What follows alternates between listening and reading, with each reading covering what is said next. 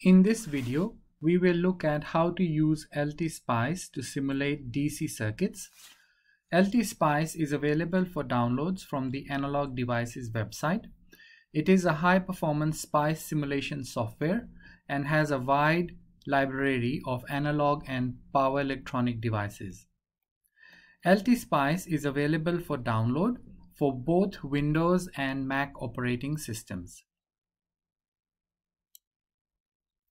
The main steps in using any circuit simulator are listed here. In this video, we will see how these 5 steps relate to LTSPICE. Also, this is the circuit that we will be simulating. So this circuit has one voltage source, one independent current source, and multiple resistors. This circuit of interest can be solved using any circuit analysis technique. A solution using node voltage method is shown here, and this solution will be confirmed using LTSPICE. This is what the main interface of LTSPICE looks like. To start, first let's open a new schematic. So I click on File and then New Schematic. The common circuit elements are here. So this includes ground, resistor, capacitor, inductor, diode, and the main components library can be accessed here. In our circuit, we have 3 resistors. So I'm going to click on resistor and then place 3 resistors and then right click to make it go away. Next, we need to place a ground. So I click the ground and place the common ground. Right click to make it go away. Next, we need to place the independent voltage source and the independent current source. So I access the components library, and this opens up a menu which has all the components included with LTSPICE. To look for the independent voltage source, I type voltage, and this is the component. So click OK and place and right click to make it go away. Similarly, to access the independent current source, the part name is current. So select that and place. Right click to make it go away. After placing the circuit components on the schematic, we need to wire them up.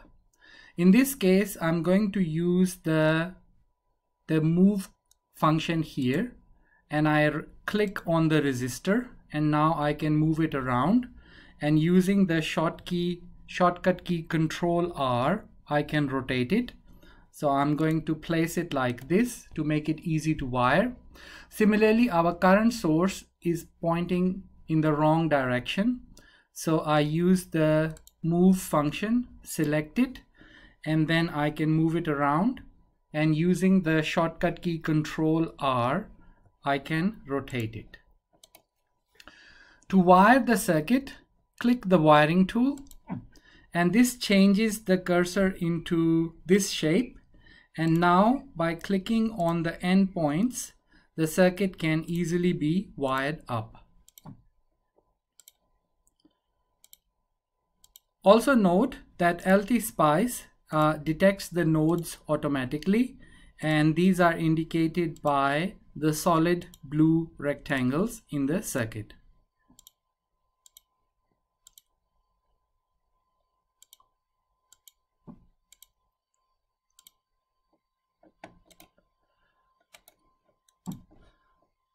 So we missed one wiring, so just complete that and right click to make it go away. Now we can make sure the circuit fits into the window, and this can be done by using this command here. Our circuit is now drawn and wired up. We need to enter the values of the parameters. So I bring the cursor onto the circuit element, and we can see that the cursor changes shape, and then right click. And this opens up a menu where we can specify the value of the voltage source. If I click on Advanced, so this independent voltage source can be configured to behave as a sine, exponential, or a piecewise source. Here we are only using it as a DC voltage source, so I just entered the value 50 volts. For the current source, similarly, right click, and this is 3 amps. For the resistors, this one is 5 ohm and this one is 10 ohm and this resistor is 40 ohm.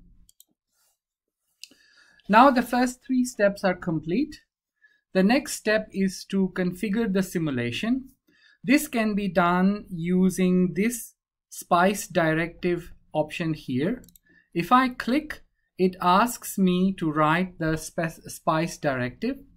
I can write .op here, and this will tell LTSPICE that we want to run a DC simulation. However, there is another way to access this also. I can go into Simulate and edit simulation command, and here there is an option for the different simulation options. For DC operating point, the SPICE directive is .op. So if I click OK, I can place the SPICE directive on the schematic. The simulation is now ready to be run. Before we do that, if we wish to place comments on the schematic, then we can use the SPICE directive and select comment. And for instance, I can write this is a test simulation, and this will place the comment in the schematic. To run the simulation, use the run command,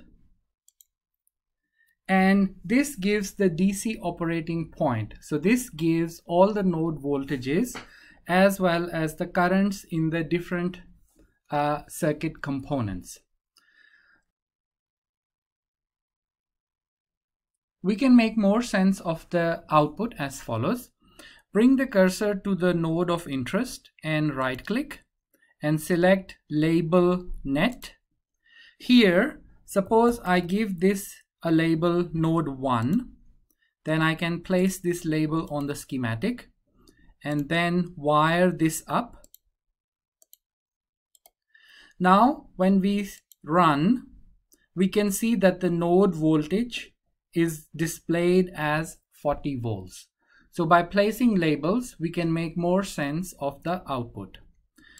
Another easier way to make sense of the output is to just hover the cursor over the component of interest, and in the bottom left corner, PSpice displays the DC operating point as well as the power dissipation. For instance, the voltage here is 50 volts, the voltage here is 40 volts. If for the independent voltage source, the power dissipation is minus 100 watt, this voltage source is supplying power to the circuit. For the current source, the power dissipation is minus 120 watt. So in total, the circuit is, there are 2 components supplying 220 watts power to this circuit, and the resistors are dissipating 20 watt, 160 watt, and 40 watt, which adds up to 220 watts. So this shows how we can use LTSPICE to get DC voltages and currents in a circuit.